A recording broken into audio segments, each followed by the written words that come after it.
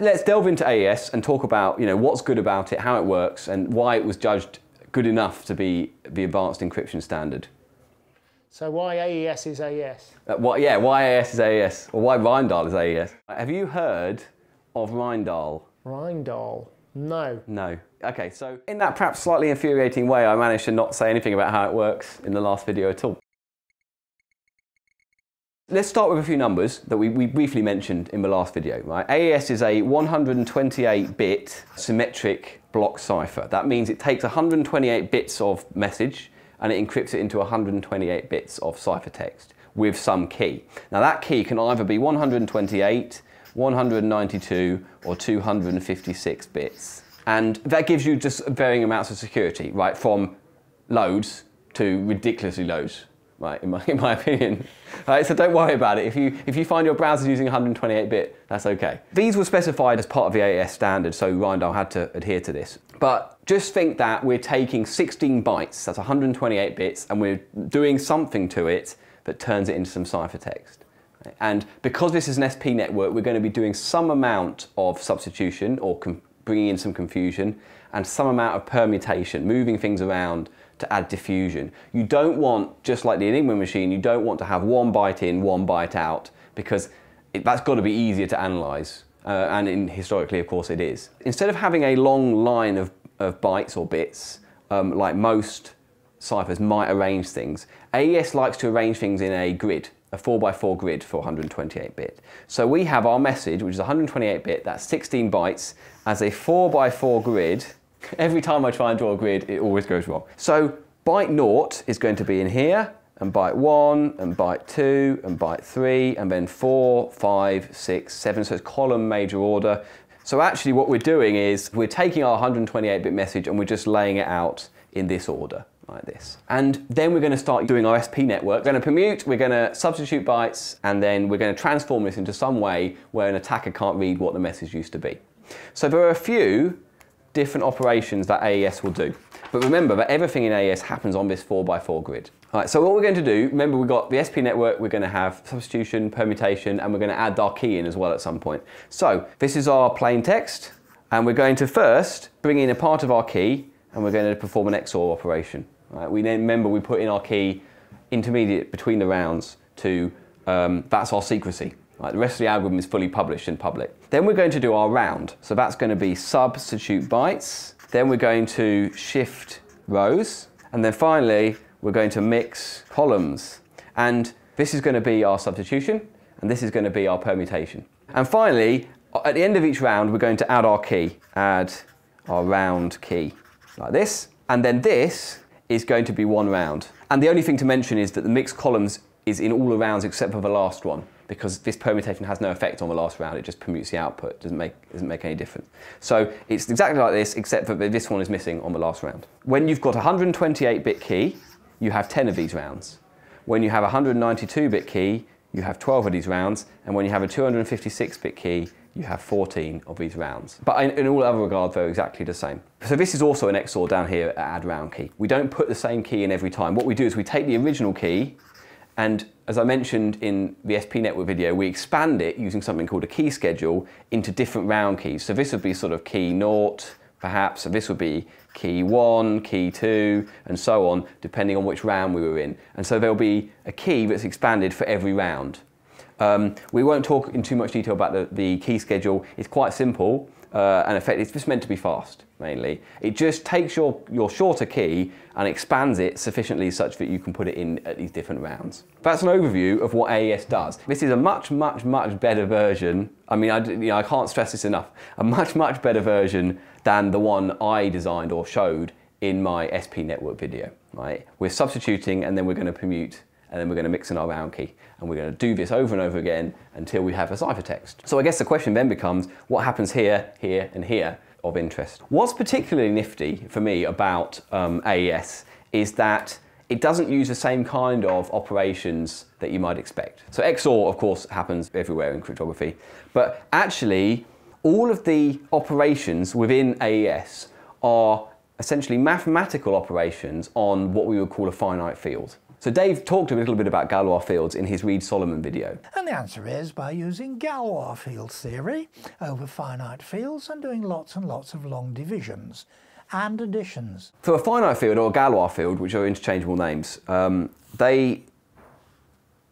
you have in a field is you have some number of elements. So let's say all the numbers between 0 and 10, for example, right? And you have different operations you can perform on that field. So in Rindal, we have a Galois field of 2 to the 8 elements. And then in this field, we can do addition, subtraction, multiplication, and division, or x to the -1 inversion. The important thing to remember about a finite field, if we don't go any further with the math at all, is that 2 to the 8 elements is a byte. Right, so each element in this Galois field is just a byte. So we start with 0, 0, 0, 0, 0, 0, 0, 0. We go all the way to 1, 1, 1, 1, 1, 1, 1, 1. And so there are 256 of these elements in this particular finite field. Kind of the one take-home message that you need to know about this, even if you don't ever look at it again, is that whichever of these operations we do, we produce another element in this field. Right, we never leave the field. We never overflow. We never underflow and go, into negative numbers or anything. There's no float representation or anything like this. If we take one of these numbers and we add them to another one, we find a different one. And if we multiply them or invert them or divide, we go to a different one. Right? Which makes it quite nice for implementing a cipher, because a lot of these have an opposite. So for example, addition and subtraction undo each other, multiplication and inversion or dividing, they undo each other, and we can move around this field, but we never actually leave our 8 bytes. If we've got our 4x4 byte representation of our data path in AES, this is our 128-bit block, we can perform operations on here within this finite field, and by the end we'll still be in the finite field. We won't have gone over to 130 bits or 140 bits or some disaster like that. All right, so we'll bring the diagram back, and with that in mind, we will talk about what each of these does. Substitute bytes, that's our substitution box, is literally a lookup table. It's a cleverly designed lookup table. They haven't just made this up. Each byte is mapped to a different byte based on a function in this field. But most importantly, there's a few things that they've done to try and design it to be as complicated as possible. Right? So it's very non-linear. So it's very difficult to kind of represent this as a mathematical function, exactly what it is that it does. In fact, let's just do one and then we can see, right? So we've got our grid. Let's put this here. We've got our grid, which I've now drawn many times. This is B0, this is B1, all the way up to B15. Now, what we're going to do is we're going to take this byte, we're going to look it up in our table, and we're going to replace it with a different one. Right, so our substituted byte, like that. And we're going to do that individually for each of these. To make this function more confusing, it's been designed such that there are no fixed points. That means no byte is substituted with itself. So you don't start with a 15 and end up with a 15. And there are no opposite fixed points, which means all the bits flip. So for example, the opposite of 1010 would be 0101, right? And this is for a whole byte. They don't exist in this. It's been designed that way. So this substitution box is really quite powerful. And it's one of the reasons why this is a really good algorithm. As it happens also, it's just a lookup table, so it's nice and quick. That's the first thing. So we've substituted our bytes. We've taken our plain text, we put in part of our round key, or this is our initial key, and then at the beginning of the round we'll make some byte substitutions using our SBox. Then we're going to shift the rows. This is really straightforward. So we're just going to take the first row and do nothing to it. We're going to take the second row and we're going to move it 1 to the left. So B1 goes all the way back over to here. Right, so they wrap round. This moves this way, and this moves this way, and this moves this way, and this obviously goes to the end.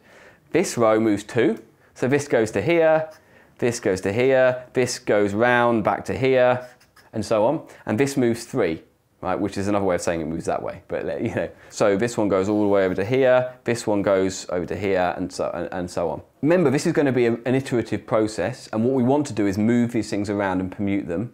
So if this is our data path with our columns, by sharing bytes around the different columns, when we combine it with the mixed column step, which we'll do in a minute, you'll see that actually we're mixing everything up. So within just a couple of rounds, everything is very, very jumbled up, and that's obviously a really good thing because it's going to be much, much harder to break. Right, so we're just taking bytes and we're putting them in a different place in this grid.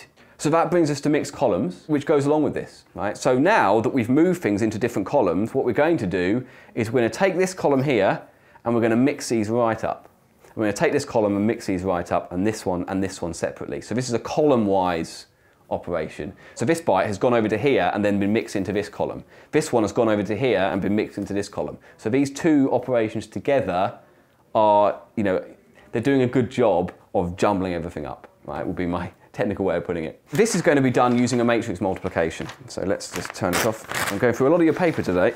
For some column, let's say C0, C1, C2, C3, we're going to multiply it as a vector by a matrix. Right? Now, we've dealt with matrix multiplications occasionally in Computerphile. We're not going to spend too much time talking about it now. But this matrix is 2, 3, 1, 1, 1, 2, 3, 1, 1, 1, 2, 3, and 3, 1, 1, 2. Now, these numbers, they're big enough and jumbled enough that something interesting happens here, but they're small enough that this is quite fast, right, on hardware implementations and things like this. If this was 50, this made your algorithm slower.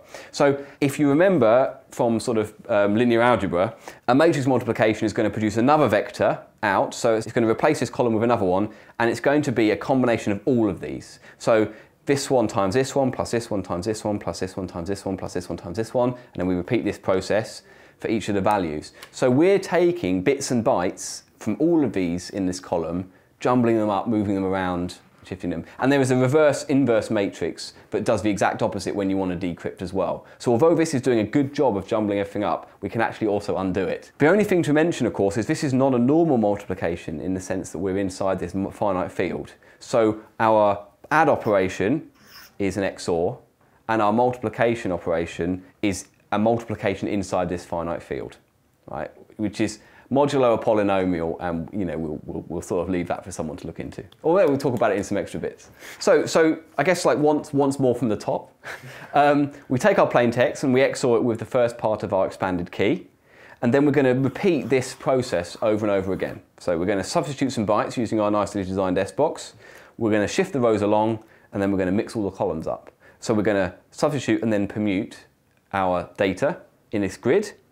Then each time we're going to add the round key, which in this case is XOR, and then we're going to repeat this process, except for the last round where we don't bother to mix the columns because it doesn't really help us. And then at the end we add in our final round key, and that's the end.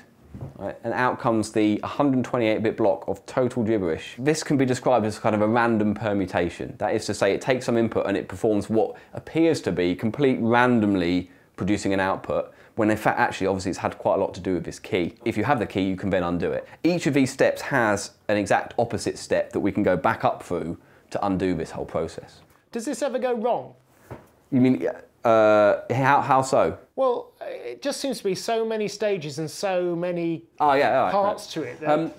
So that's a very good question, because I guess there's two answers to that question. One is technically no, because they have what we would call test vectors, which are, this is all zeros. When you put this in with this key, this is what you should get. So you can test your algorithm quite a lot before you would put it into production. But in terms of sort of security issues, actually yes, right? So if you get this implementation wrong, you can kind of undermine the security of this whole cipher. There have been things like cache timing attacks and side channel attacks where bits of key have been leaked because people have not given due care to how this is implemented. One of the neat things about AES is because it's a standard, it's now in CPU hardware. So there are AES instructions to perform one round, to perform a final round and things on an Intel and an AMD chip and on others. And they are impervious to these kind of attacks, and they're also ridiculously fast. So if you're using AES on a well-equipped CPU with the right instructions, we can be talking gigabits per second of encryption, which is pretty good. So that's why something like BitLocker or some kind of on-disk encryption, you won't notice it. You click a file and it's already decrypted it and shown it to you before you can sort of realize what's happened. And it's because of the speed of this kind of stuff. Well, perhaps we'll talk a little bit more about Galois Fields, because I like the name. So first of all, please look up Galois, Everest Galois, on Wikipedia, because he's fascinating. Didn't he die in a duel? He died in a duel, right? Having published 3 landmark papers on finite fields and polynomials and things, right? So I'm not a mathematician, so I don't know the whole history, but this is a guy.